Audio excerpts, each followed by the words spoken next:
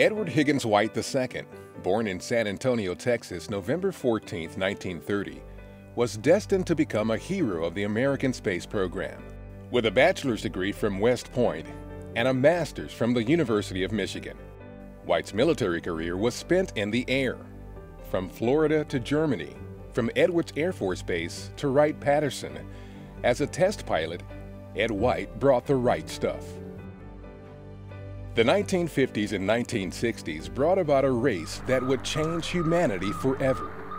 White, along with such noteworthy names as Shepard, Glenn, Collins, Armstrong, Aldrin, were members of these early groups of pilots turned astronauts, some of whom were also West Point grads. We kind of called him a straight arrow, and that's what he was. He was directed toward what the objective really was. After humankind reached space in 1961, the race continued. What would it take to exit the craft, to step out, to survive in a small single-person spacecraft, the spacesuit, in this vacuum of space? June 3, 1965, on a launch pad in Florida, Ed White and James McDivitt suited up to find out.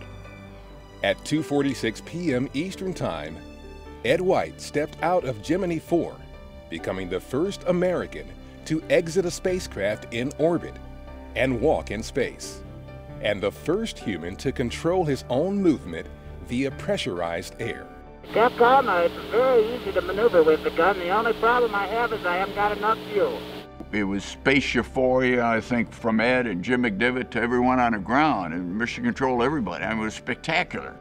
The Gemini program was a brilliant success, with its purpose being that of a proving ground that would take humankind to the moon and back. On January 27, 1967, at the now-named Kennedy Space Center, astronauts Ed White, Virgil Grissom, and Roger Chaffee climbed aboard an Apollo capsule for pre-flight testing. Tragedy struck, taking the lives of these three brave men.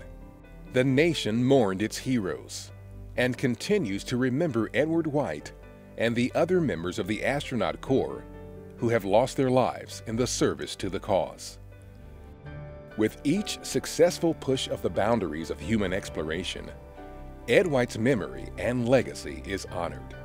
With his spacewalk, White ushered in a dominance of American space technology that has continued beyond that first jaunt, to the moon, to Skylab, the shuttle program, servicing Hubble, building the International Space Station. Today, Station, much like the Gemini program of the 1960s, stands as part of a proving ground for the next giant leap as we journey to Mars.